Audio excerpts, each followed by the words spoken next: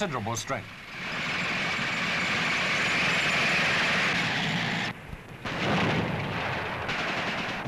Now French tanks in action, for this is Indochina, where the 7-year struggle against the Viet Minh still goes on. These pictures give a glimpse of the recent battle near Dien-Bien-Phu, with French Union forces counterattacking at vital points in an effort to halt the enemy offensive.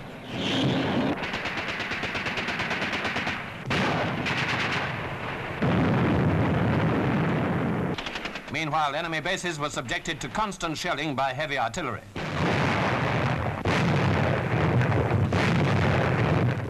The French commander-in-chief in Indochina, General Navarre, has since spoken with confidence of the present situation.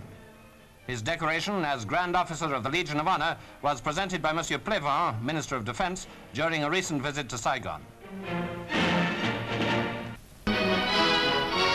Geneva was the place chosen for the conference on Korea and Indochina.